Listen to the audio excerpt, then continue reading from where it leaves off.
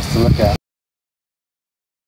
I'm Steven Cardoza, and I am an organic raisin grape grower. And my company is Cardoza and Cardoza Farming Company, and my family business is Duane Cardoza Ranch in Fresno, California. The Healthy Soils program is enabling me to conduct this, I guess you'd call it research. It's an experiment, something different that we've never done before. It's kind of adopting practices I've seen other growers in other parts of the country growing other crops have utilized, and kind of custom tailoring it to this ranch. And that includes compost application that I'm leaving just sitting on top of the soil, and as well as a mulch application that I'm leaving just sitting on top of the soil. So those are two different things that we've not approached in the past, and I'm anxious and curious to see the results. I feel like we have a responsibility as caretakers of the soil to leave it in a better place than the previous generations, which hasn't been the case, unfortunately. But that's a primary driver. And then also I have a connection with my family's land that we've had for a long time, and my dad's been organic for a long time, so he's always had this attention to nature and the natural processes. So being able to augment that, take it a step further, and do something to regenerate soil and make our land more fertile and healthier and more resilient in the future is just a really appealing prospect to me. We've been doing cover crops for over 20 years. We recently shifted from doing every other row to every single row, and the thought process behind that is we've noticed how extremely effective the cover crop is at suppressing weeds. Not only that, but the fact that there's cover crop in every row now means that we're not disking every other row, so then that's dramatically minimizing our tillage, so that we're not having dust cover our vines all the time, which is negatively impactful to their health. The cover cropping is like the tool that I would never take out of my toolbox. Like if you had to take everything else from me, that would be the last thing to go, is cover cropping.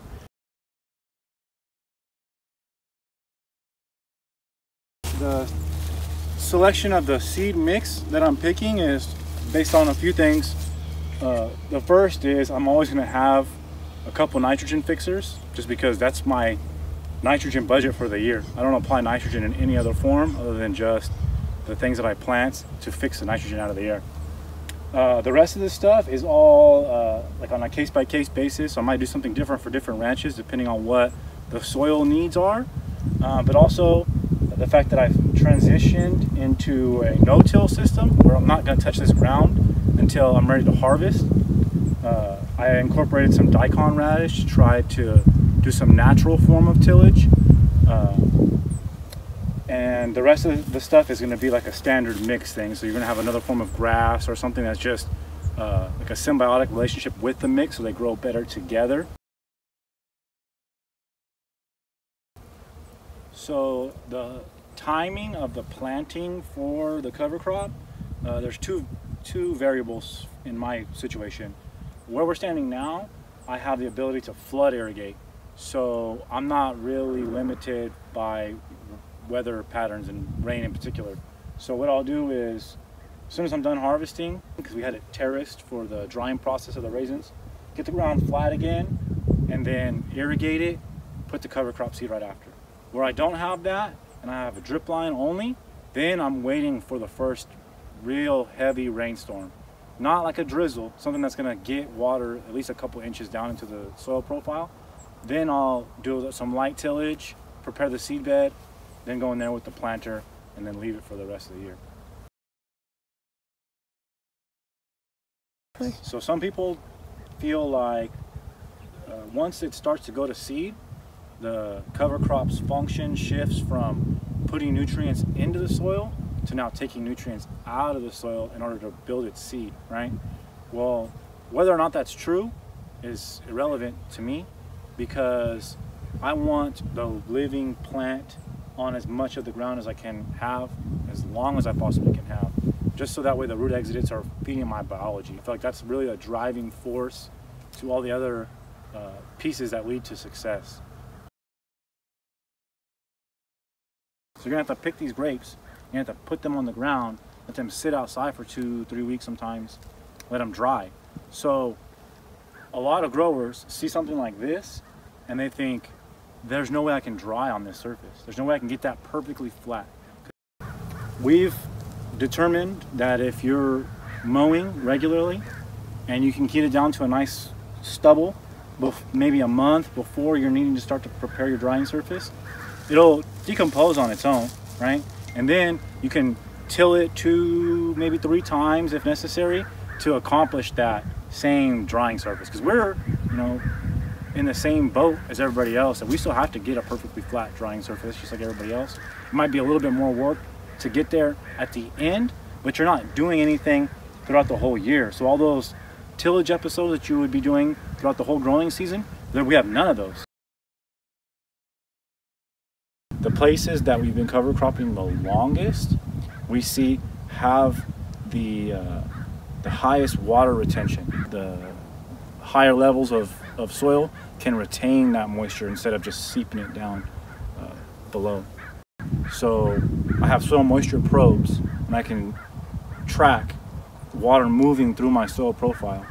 And places where we've not cover cropped as long, like we just started renting that place, or we just bought it recently, the water will pass from turning the pump on to 12 inches deep in 6 or 8 hours.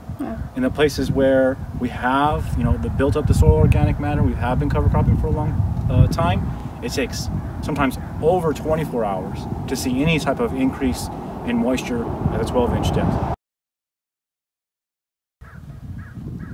Beneficial insect populations, that's a critical piece. So because we've had breakouts of certain things in the past, creating a habitat for the beneficial insects is really helpful.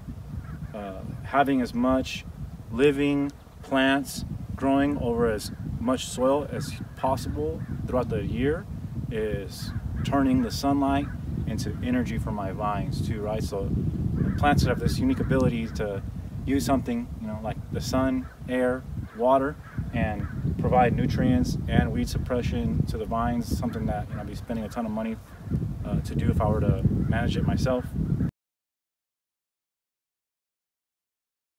You can't quantify what the results are with a number, like how is it directly impacting my budget, but what I can say is that it's been the sole form of nutritional inputs on several blocks for years, and we've maintained yields.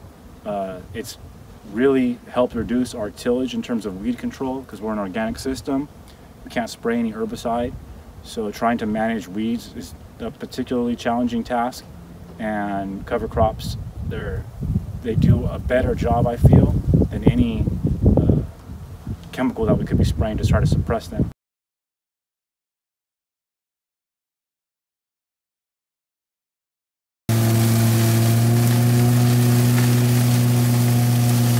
The way this machine works, you have the hydraulic pump powered by a reservoir and pump here running off of the PTO, so you don't need to worry about any extra hydraulics on your tractor besides the lateral shifter. What this pump does is it powers an auger.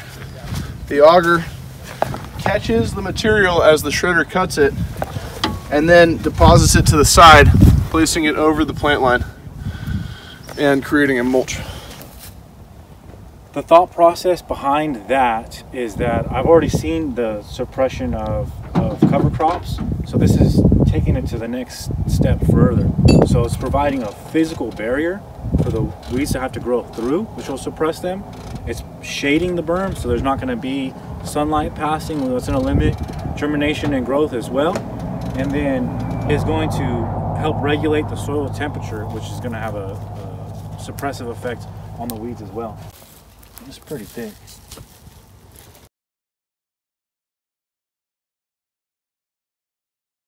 I'm a firm believer that if you can promote healthy soil, particularly biologically healthy soil, that's the most impactful piece to your operation. The other piece is I'm young for a grower, right? I'm in my 30s, so I need to be doing this for another 40 years. And it's my understanding that we're already reaching our limits on certain like soil amendments that we're using. Phosphorus, for instance, they're saying the world's supply is going to run out in 50 to 60 years. So that'll be in my lifetime. So whatever I can do to combat that issue, I'm going to do.